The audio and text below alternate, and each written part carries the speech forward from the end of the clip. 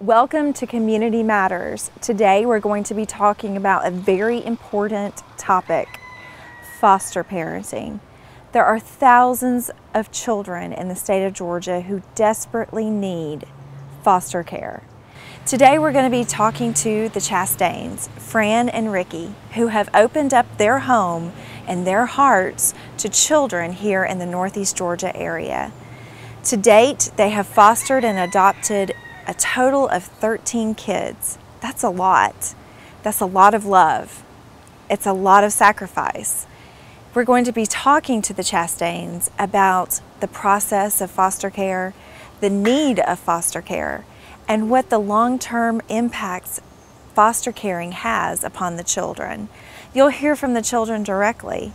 You'll hear what they have to say. They'll introduce themselves. You'll hear about their interests and about their desires. What a wonderful, wonderful thing foster parenting is. And we invite you to learn more about becoming a foster parent.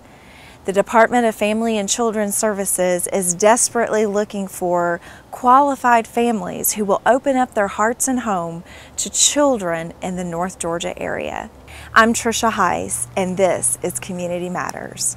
We are in the home of Ricky and Fran Chastain, and I have an opportunity to interview them about the importance of foster care here today. And we're joined with a lot of your family, if not all of them, right, Fran?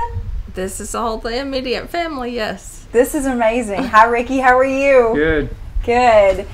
Fran, I know that you are such an advocate for protecting children, for providing for kids, and for opening up your home and loving and accepting children that are in need. Can you tell us a little bit about that?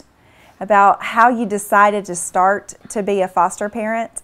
Well, honestly, we wanted to adopt. We had 2 biological children, and we wanted to adopt. And international adoption was not in our, not in our budget. So we looked into how to adopt within the state, and we went through classes and learned what a great need there was for children to have a place to go if their family was in turmoil.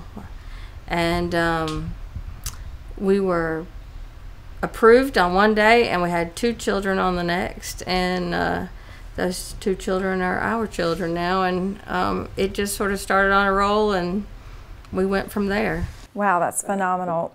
When you say that you went through the state, are you referring to the Department of Family and Children's Services? Yes. Okay. Yes, they have a training process that you have to go through, a lot of background checks and classes as to, because most children, if you think about a family in turmoil, they're not going to be like your biological children when they first come to you. They're afraid. They've been in some type of disruption, and they don't know you, and you just have to sort of know the steps, and you have to learn the rules. There are lots of rules. Wow. Ricky, whose idea was this? Was it your idea? Was it Fran's idea? Was it something that you both came up with together? We both came up with it together. And how was your heart? Was it open to the idea? Mm-hmm. It was.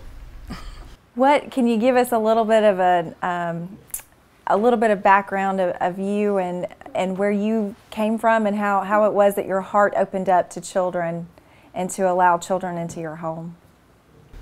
Well, I've always wanted kids, and when we had Joe and Fran couldn't have any more because we was going to try to have at least 4, and we talked about it, prayed about it, and went into foster care, and then it hadn't stopped till now. So. And how long have you been doing this? A little over 13 years, and we recently told DFACS we would be done for a while. Our kids were filling up the house, so. Well, you've got all of your children here today. We do. And I've never felt so at home and so loved, and I just met you all, so this is amazing. If you could tell us about some positive experiences that you have had over the past 13 years and whether or not you would encourage other people to open up their homes to foster care. Well, I always encourage people to open up their homes if they're prepared. The positives are the children. the adoptions are obviously, you know, the ultimate of the positives, but some children come through and they need to stay with you 2 days, 3 days, and it's positive to see them get to go back to their parents, you know, or a grandparent. You know, maybe the parents had some legal issues and they get to go to an aunt or a grandparent, and that's positive to know that you gave them a safe and loving home for a few days. And then probably the longest that didn't stay permanently is a young little boy that stayed about 18 months, and it was positive to see him get to go home to his mother. She worked hard. We worked with her. DFACS worked with her, and you know, it's a positive to see a family reunited and not torn apart. Who do you have in your lap here? This is Jerry. You say hi? Hi. Hi, Jerry. How old are you? 5. You are 5 years old. And what, how long has Jerry been in your care? Jerry was about 15 months old when he first came to the house. Wow, that is phenomenal. What type of services does the Department of Family and Children's Services provide to children and families when children come into a foster care setting? Well, they help provide their clothes. It's usually a reimbursement process. Most children don't come with anything. So we keep toothbrushes and toothpaste. You know, but you usually, not knowing what sizes, you have to go get clothes, diapers, bottles, whatever it is that you need. But DFACS reimburses. They help with childcare because we work full time, and so the kids that come to us either have to go to school or have to go to daycare. So they help with that. They have budgets for that, and so they pretty much help with anything the child needs, all their medical expenses. So it's really only about whether you have the space and the love. You certainly, I'm guessing you have the space. You have a lovely home here in the county. And how many bedrooms do you have? Well, it will sound like a giant house, but as you can see, we fill up this room. Yes, you do. We have 4 rooms in the basement. They're pretty much wall to wall. There's nothing left in the basement but a bathroom.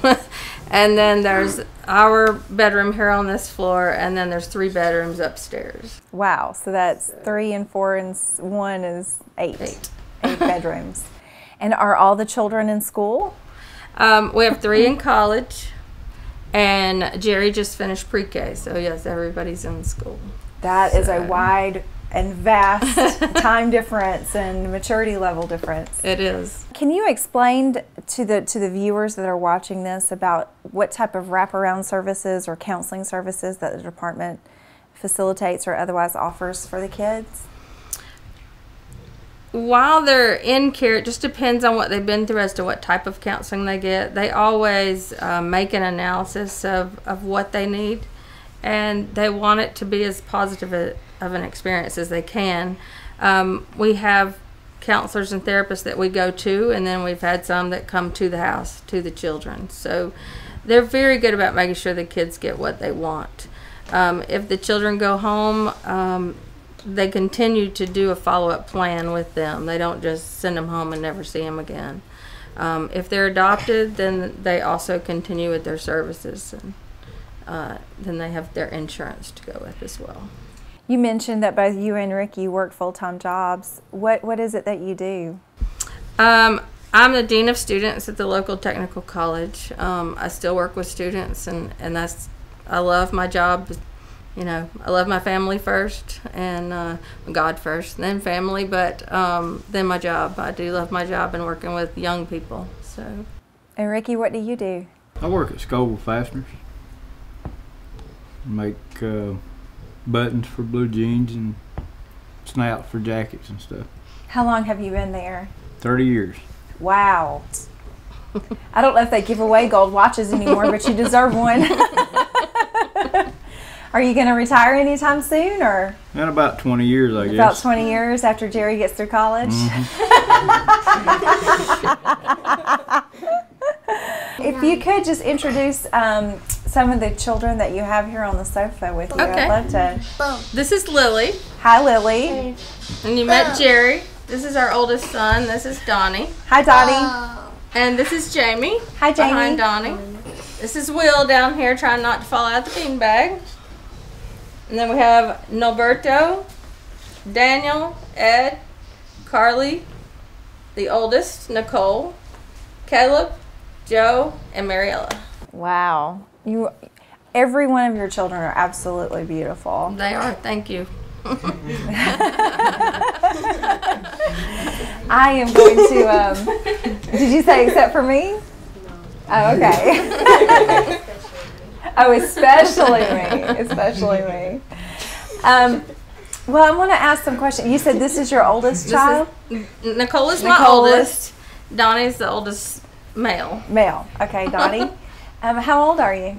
I'm 21. 21 years old. You're in school? I am at North Georgia Tech. Oh, that's fantastic. What do you want to do? I want to be a teacher. So. That's great. That is great. How is it growing up with a bunch of kids? It's normal. What is the most difficult thing you've ever had to share? I don't talk about it. What is the one thing that you like to share? Time. Time, I guess. Time. Do you help your younger siblings? Well, I help my mom with it. Yeah. Yeah. Is there some different tasks and duties that are divided up amongst the children? Oh yeah, we couldn't do it unless we were one big team. Everybody has a daily chore, and then we have Saturday chores so that we get the house clean. So their daily chores are probably 5 to 10 minutes tops. When they're in school, they do them before they go to school, and the oldest 3 are in college, and they're a huge help. I have to brag on our 2 biological children. Nicole and Joe have always been helpful. They're big advocates themselves for kids, and Joe can pick at the best of them, but he loves them. He's got a bigger heart than he likes people to think. But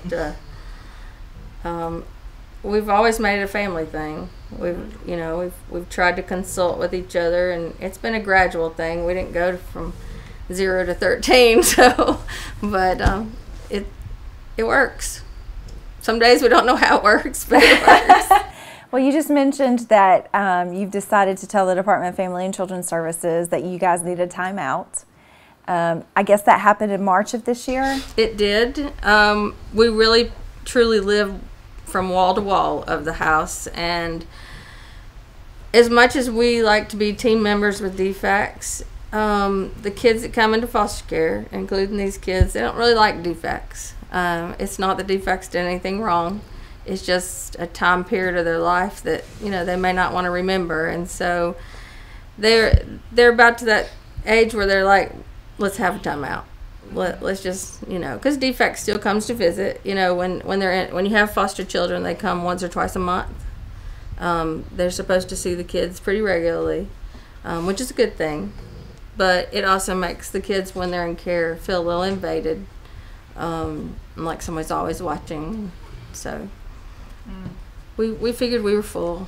We don't have a vehicle big enough. we have a 15-passenger van. We couldn't put anybody else anywhere. So, what are some of the most challenging times that you have had over the course of the last 20 years? Probably the first challenge that I remember being a little scary was that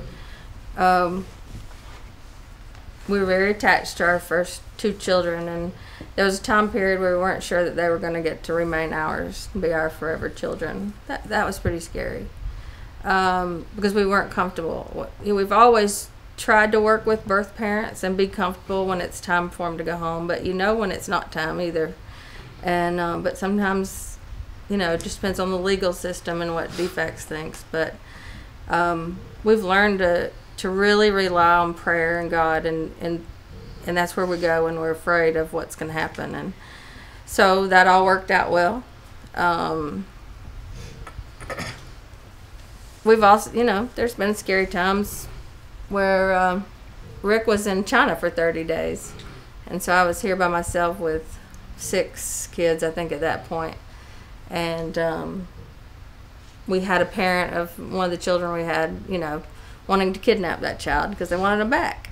And I can understand that part, but that became a little scary. That's challenging when you have a situation that might be scary, But it also turned out well. So. Good. What are some of the most rewarding memories that you have? Every adoption is more than rewarding. Children getting to go home when you know it's the right thing is still rewarding. They take a little piece of your heart, but it's still very rewarding to know that you had a part in helping a family recuperate from whatever tragedy or situation that they've been through at that point. You've mentioned the fact that God is first in your life, and that you believe in the power of prayer. And are you and the children involved in a church? Yeah, we attend the Torch. Okay. And they pray for us all the time. It's nice to have a friend in prayer. Oh yeah. And most all the kids are involved in something at the Torch. So. We think Caleb's gonna be the next preacher. So. Oh really? He actually has a speaking engagement this Sunday. So. Really? Where are you speaking? I'll be speaking at a retirement home this Sunday. And where? Here locally? Yes, ma'am. Is that something that you feel led to do, called to do? Yes, ma'am. I always love to see people touched by the Word of God, and I just love being able to help do that. So I see something that I'll be able to do in the future. That's fantastic. Well, are the children involved in extracurricular activities? Well, yes. Because I was going to ask how you manage that schedule. That would have to be hard. Typically, I do mornings. I get them to school with the help of my mom. Okay. We don't typically use the buses. We like to transport them there. So in the mornings, and I don't get off until later in the afternoon. Rick gets off earlier. He does afternoons. It's great when they start school activities because that way they can just stay after school. So that helps a lot. But this spring we had a drama. We had chorus, we had 3 in track, then we had spring football, and this fall we'll have 4, possibly 5 playing football. And we have band, which she's in color guard. She'll be a senior this year. Jamie will be a senior this year. So it's on the go all the time. And then they're very involved in the youth group at the Torch, so it's 100% go. 100% go. Okay, how many of you can drive? We 1, 2, 3. 3 drivers and 2 with their learners. 2 with their learners. 1 and 2 more about to have their learners. Okay, who has their learners right now? Jamie. So that'll be more helpful when people can start helping with transportation. As long as it's safe. Spoken like a true mother. Nicole typically lives in Brunswick because she's in college down in Brunswick, but Joe and Donnie helps out a lot with transportation when needed, so it's very helpful. Now, where are you in school? Norfolk State. And what do you want to do? I'm going for auto collision. Repair? Yeah. I'm one of those people that needs that. No, I'm just joking. But that is a great industry to be in, a great profession to have. Very skilled work, I guess, in order to be able to Very detail. have to go by the rules on it. Yes. Well, guys, what type? Can you tell me a little bit about what it's like to have 12 brothers and sisters? Fun. Is it fun? Sometimes. There's definitely never a dull moment. No. Who is the jokester? Is there more than one jokester? Everybody points to him. I like your hat. Thank you. But I really like your t-shirt. Yeah.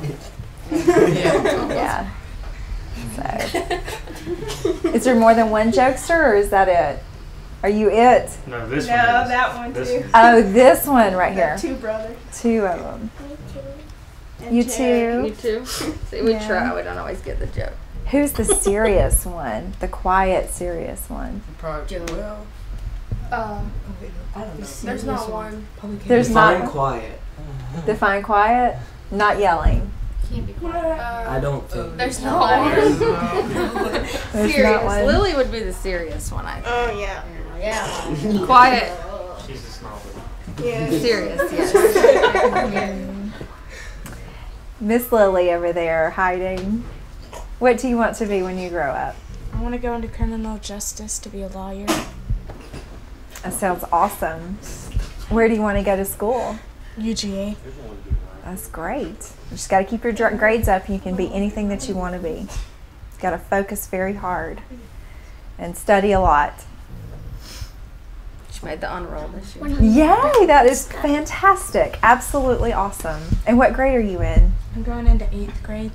And what school do you go to? South Habersham South Middle Hab. School. It won't be long before you're in 9th grade academy and all that stuff. That's right. We'll be here before you know it. Guys, you all look so studious over there with those glasses on. Is that a disguise? You just throw them down and then all of a sudden you're Superman? Are either one of you Superman? No? What is your favorite activity? probably like for me, it'd be like wrestling or football. Yeah. Okay. Football? What about you? Probably soccer. Soccer? Yep. Football? How about you, young man? He's a drummer. Are you a drummer? He does drum. Drama. You're the drama guy. Okay, great. Are you the guy that was in the play? Lily was in the play. Lily was in the play. Well, if you had an opportunity to talk to a child that was going to have to go into foster care, could you give him or her a piece of advice? Something to kind of help them? Is there something that you could say to a kid that was facing that? Are there any words of encouragement? There's gonna be a good day. There's going to be a good day. One day will be a good day. I like that. I like that. That's a good piece of advice. Carly, how about you?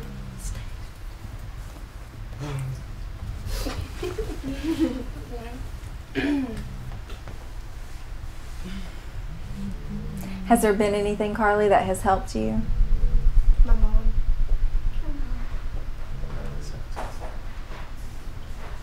Is she your rock? Carly's probably the one that's spent the most time in foster care. So, a long road, but we got there. It's amazing to me that you have the courage and the strength to open your heart and your home to children. And one of the things that we feel that is very important is that we get the word out that there's a need. And I'm sure you probably hear that as often as we do, which is that the department needs places for kids to go for short-term and for long-term issues. So do you have any words of encouragement for people that are considering foster care?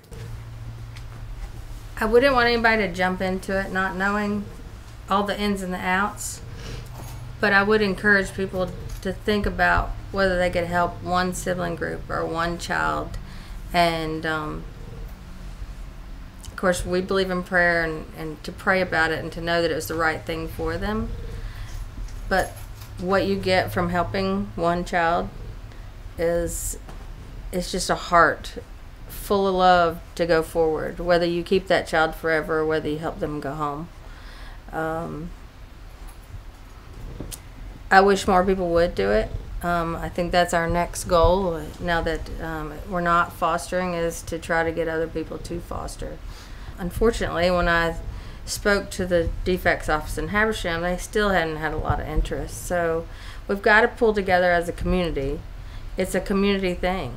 If you don't help children, then what's next for the community? Who will be there when we retire? Right. Out of all of you, you children that are here, is there anyone when you grow up that you're willing to be a foster parent? Wow.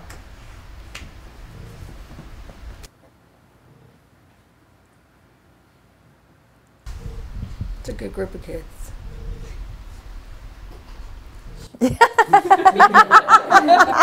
You all are laughing, but I'm going to tell you something. You just pulled my heartstrings really, really like, you just pulled the ripcord right out. So that's amazing that you all are willing to open your own hearts and your own lives and your own homes to a person or a child that's in need. Is there anyone here that is in gymnastics or ballet? Nope. Anyone here who plays an instrument? Play the flute. Lily? I play the clarinet. The clarinet. That's got to be a hard instrument to play. Both of them. Those are both considered what, woodwinds or something like that? And you're going into the 8th grade? And you're going into the 12th grade. And you are the majorette. No. No, you're the majorette. Color guard. Color guard. And what do you do? Nothing? Track. You ran Track. Or didn't run track. You threw it. You throw shot put or discus? You gotta have some upper body strength for that. Do you? And are you at Habersham Central? Yes, sir. Great. I have had the pleasure and honor of meeting your very large dog. Well, actually, I just waved to him because I was kind of scared to approach his home. But how many pets do y'all have? Oh, 8. Yes. We have a lot. A lot? Ducks, geese, 10. Birds. 10? There's 2 parrots. Yeah, we got the 2 And the parrots. ferrets. They count their grandmother's pets too. Oh, okay. Help take Yeah, we care have of a lot them. of Okay. cats Cats. everywhere. We have a snake. We have We one have a snake. possum. We have Oh, one possum. One We got a possum? snake. A snake? Where's the snake? Sissy. It's next door. Oh, it's next door. Okay, good. That's where it needs to stay. Well, I think that there's a bulldog that's laying beside me, and he has snored throughout this entire interview. For the longest time, I couldn't figure out where he was. It just sounded like a snore box underneath the table. So you have some ferrets. You have a bulldog. You have a mastiff. You recounted, Jerry, and you came up with 11 pets. Just changing the number. Okay. You have cats. Do you have any chickens? Yes. Yes. Do they lay eggs? Yes. Yes. Have you and Ricky thought about or talked about any ways that you can help or support other parents who are considering being foster parents? I think we could. If anybody's considering, all they have to do is call us, and we'll be glad to talk to them and help them get started. I think it's important to have a mentoring couple or couples when you go into foster care.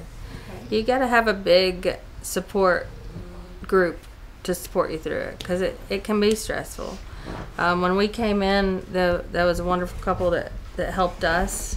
I'd call with questions, and we're still friends with them. We don't see them very often. And then we helped another family. And she and I talk all the time when they started, because they started after us. So it is important to find someone else who's done it and has some experience, even just to fill out the paperwork.